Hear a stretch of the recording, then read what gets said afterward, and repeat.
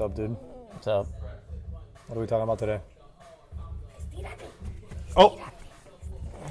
God, guys. Posture. Do you got it? Do you have bad posture? I'll bet you do.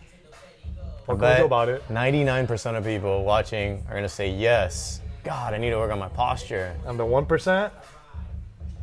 I'm just kidding. I wish. Even the ones with good posture think they need to work on their Yeah. posture, I got good posture. which by the way you don't. But we're gonna talk all about posture today. We're both like this. Yeah. So it feels like posture, poor posture and postural issues are kind of like a modern day plague. Yeah, people have always had bad posture, I think, from like the invention of the TV and like the computer, but since it's getting more prevalent to be on your phone or in front of the TV, Phones are killers. in front of the right laptop, now. this is horrible. That forward neck posture is definitely something new. All day, and it starts as a kid where you're in school reading and writing and just sitting behind the desk. Now with the computers, the tablets, everything is just like forward neck, looking down. So I feel like now more than ever, this kind of stuff is like coming out to the light, and a lot of people are searching for ways to improve their posture. They're becoming more aware of it. So I think it's a pretty fitting topic to talk about, especially how exercise can help correct certain postural issues. Tell us how. So before we get into any solutions or corrective exercises, stretches and things like that, let's talk about the most important thing. So what happens when you just say the word posture? Straighten out immediately. Why is that? Because it's awareness, right? Most of the postural issues happen because of positions throughout the day that you're just not aware that you're slouching or you're looking down for extended periods of time. So step number one is just awareness, being aware of your posture throughout the day and your positions, and whether it's at work or it's just doing your leisurely time. What is your posture like? Are you sitting up straight? Are you slouching? Is your head forward for extended periods of time? So it doesn't matter what other solutions we can offer or anybody tells you. If you're not aware of your posture throughout the day, you're doing yourself, a disservice. I know I'm guilty of it when I'm home, especially on the computer, on the laptop. At first you might start, after a little bit you start sinking in, you get comfortable, and it's not until like you said, you're either aware of it or somebody comes by and it's like, you're slouching, then you gotta, that's when you finally posture. But yeah, awareness I think is definitely number one. And it's important to mention too that it doesn't matter how many of the other corrections you make, if you're not aware and working on your position throughout the day. It's all about how many hours of your day you spend in like a good posture position versus a slouched position. If you spend a lot of hours in a slouched position, it doesn't matter the correct, you can't like stretch for 5 minutes a day and then go on your computer for 12 or be on your phone for 8 hours. Yeah. So again, the body awareness, if you take anything away from this, is that that's gonna be the number one thing. Like, what positions are you throughout the day? Fake it till you make it actually works for posture. Because if you're just doing this a lot, and like even if it's not your natural, right now. Yeah, what I do every time on this podcast, if you do it enough, after a while it just becomes second nature. Yep, I agree. And you're also like subconsciously training your body that, hey, I need to be in this position. Yeah. So yeah, that's a good way to think about it, the fake it till you make it. Yeah, people don't recognize that that's actually like, well, I'm sure you're gonna get into it, but that's something muscular that it starts messing up with the anatomy and all that, so I'm sure we'll get into that now. Exactly what we're gonna get into. All right. Right now. Here, muscles and stuff. Just touch myself. So when we talk about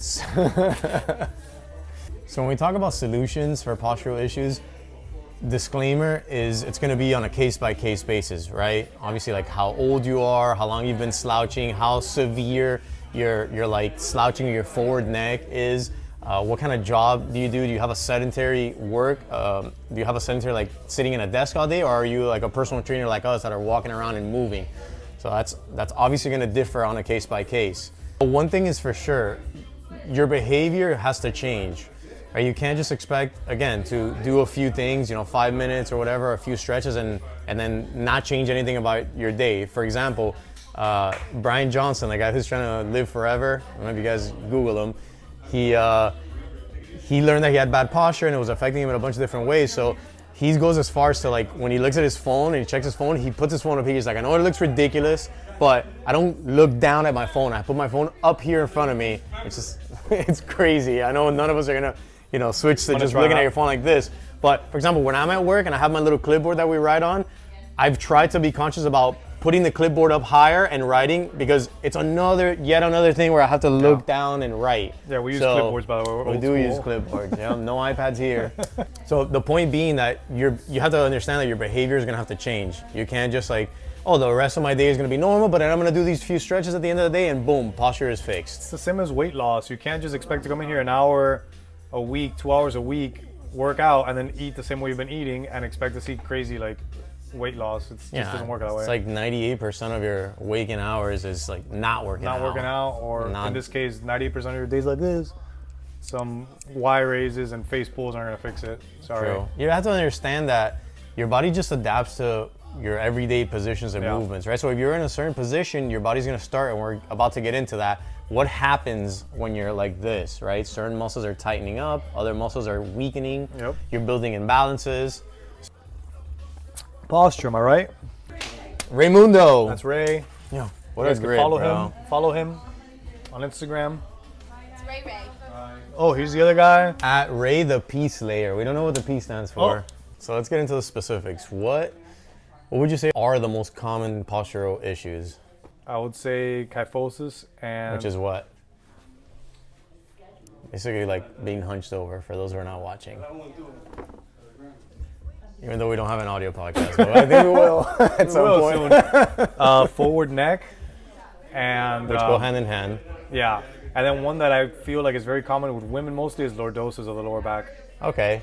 Which is basically just like you're trying to fake an Instagram pose and trying to pop her butt out exactly. That's a little bit of a different issue, so we won't discuss that. But just the ones that are basically a result of modern lifestyle are what you said: rounded shoulders, rounded back, forward neck position. What's going on there, without getting too deep, is it's because of the positions that all this muscular stuff starts to happen. The reason I say that is because a lot of people think, well, oh, I have like really tight, because a lot of people will tell you, oh, your neck muscles are gonna tighten up, your pecs, your chest muscles are gonna tighten up, and then your upper back is weakening and lengthening. But it's not the tight muscles that are making you have bad posture. It's your bad posture and positions that are making the muscles weak and tight. So yeah, that's important to understand, because I was doing a lot of research in preparation for this, and a lot of people are saying like that the advice that people give is wrong. The advice is like, oh, just, these muscles are tight, so just stretch these muscles. But they don't tell you at all, hey, you should just be in good posture. Like work on actually having good posture for the rest of the day, because fixing this is not gonna fix your posture. Does that make sense? Yeah, no, and if you tell those people with that are trying to stretch and all that, to get into that good posture, it's probably gonna hurt. It's not gonna be comfortable. Those muscles are gonna feel a little uncomfortable. You might feel a little pinch. It's just something you have to get used to after a little bit. For sure. Yeah, it's not comfortable. It's just practice. But if we do get into what muscles and what's happening there, and of course we're gonna talk about solutions and actual exercises, but think about the muscles in the front of your body, all these muscles on your neck, and then your pecs as well start to tighten, right? As you're in this position, they just shorten and tighten, right? And then the muscles in the back is the opposite. They're kind of lengthening and weakening. So a lot of the common posture exercises are working on strengthening the muscles of the upper back, upper, middle back, even like your erectors, which is your, like the muscles that run all the way down the middle of your back. So it's strength, and we're gonna talk about some of those movements, but it's strengthening a lot of these muscles. So a lot of it is like external rotation and, going this way with the arms. And if you think about it, it's just doing the opposite of what the problem is. The problem is you're slouching going forward. So it's like if you tend to pull so back, it's your head back, you pulling back, either doing some band work or double chinning. Is exactly. One of the popular ones, yeah. So it's basically those muscles that are weak, that have been weakened, is how to strengthen those. And then building balance between the front and the back of your body. Speaking of erectus. Obviously, this being a conversation and not an instructional exercise video, we're not going to be showing what exercises to do, but that's an easy Google away, or you can YouTube it, and you can treat these exercises pretty much like any other muscle group. Do it. We're not going to tell you to do it every day, even though you can do some exercise every day, but treat it like just put it as part of your warm-up or part of your cool-down for your workout routine, and just do it 3 times a week, 3-4 times a week, 2 to 3 sets each. And again, you're just trying to strengthen those muscles that are usually weaker, especially in the upper and middle back. I do some of them while I'm driving. Obviously, I'm not doing Y raises or pulls. I like to do the chin tuck back, that one while I'm driving.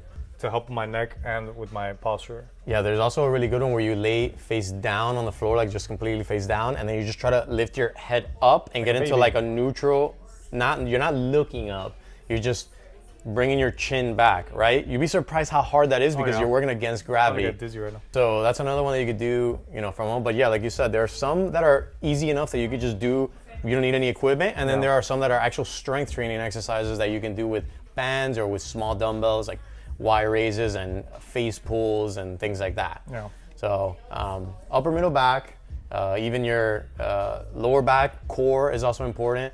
So have you noticed how like people that do Pilates and yoga usually have better posture? Yeah. They're just practicing poses that allow you. They're all about alignment, right? Yeah. Alignment, core, I had a friend named mobility. Was he cool? Awesome guy. Smelly feet. Shout out Align. I hope you're Shout out doing well, Align, dude. brother. Yeah. One last thing I want to mention about the yoga and Pilates thing is that a lot of people think like, oh, because I'm stretching. They overemphasize stretching, especially people that like those type of movement practices like yoga and Pilates. It's not really the stretching. The stretching is a part of it, but they're doing a lot of strengthening work. Right? So when you're working on those poses, you're also working on your core strength. You're working on balancing, like I said, the front and the back, because the body likes balance between the front of the body and the back. So you're strengthening, working on mobility, and working on flexibility. So I don't want, the reason I mention that is I don't want it to think like, I just need to stretch more. Yeah. People think, oh, I just need to stretch my neck, or I need to stretch my back, or whatever. Not necessarily. Stretching is overrated. I think it is. You need strength training. So my friend Align, it was one day, he was wearing his sandals, and my mom blamed him for having smelly feet. What she didn't know was that she had rotting meat under the car seat, and she blamed poor Align. Hence the smell. Anyway. So what would you suggest for people who say, yeah, that's all fine and dandy, but like I have to work sitting down for 8 to 10 hours a day? Yeah, and I have that all the time. I tell those people to put an alarm on their phone. Get another job. Yeah, quit their job and come work for us. No, I tell them all the time. I say like put an alarm every hour. You know how some like, I don't know if you use it on your watch. It tells you time to stand up like about every hour so you're not sitting too long. I tell them to, if they don't have that, to put it themselves, and like just as a reminder to get up, walk around, even just walking around, like being aware of it, doing some shoulder like rotations, all that stuff is definitely gonna help. That's if you can't do the more extreme measure, which is to get a standing desk or to just change the ergonomics of your setup, which you could make so you're at a better posture, so you have better alignment of the shoulders. Yeah, that would definitely be step one, is look at your actual setup. Yeah. What is your setup like? And make it as ergonomic as you think. I mean, we're obviously sitting on stability balls. That's one thing that people do. If you look at us, it kind of forces you to be like, you're not relaxed in this position. My core is working a little bit. I almost feel like if I were to slouch, like you would feel it, right? So again, it's just about awareness. I'm not saying they have to sit on a stability ball, but there are ergonomic chairs. And then I think the most important thing is having that screen eye level. You know, is having the screen down is really what is contributing to that forward head posture. Yeah. So setup being number one. Number two, I would say exactly what you said.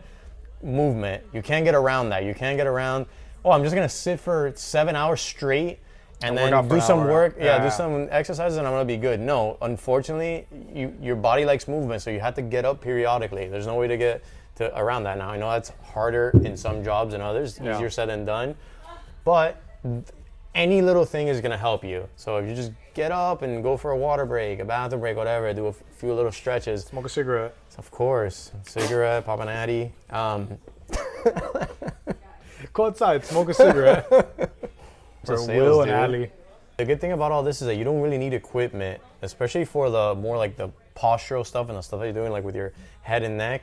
You can do it on your desk. You do it just standing right beside your desk. So you don't really need a lot of time or any equipment. Again, we're not hammer this, but it's about awareness. It's just don't let your entire day go by and then like, oh wow, I realized I was slouching all day. Yeah, then you couldn't do anything about it. Yeah. I have a question for you. Mm-hmm. What does this do for you? No, I have a real one. I have a question for you. What do you think of those accessories that they sell now for posture? That it's like a little book bag that you wear and it's like supposed to straighten you out. So what I read about that is that you can use it, and again, I think that's going to give you awareness, but don't use it as a crutch. Don't use it as something that, well, you know, I'm using this now, so I don't have to really worry about this anymore. The idea is to get you in the position long enough that when you take that thing off, you're still in the position. Yeah. But now, like, oh, it's just like a weightlifting belt. Like, if you only wear the weightlifting belt, you don't let your core muscles do their job. So those things are all tools. If you feel like, kind of like you. So if you feel like you, I couldn't help it. I was going to say, you're a tool. I bit bit my lip. I know you were gonna make a comment.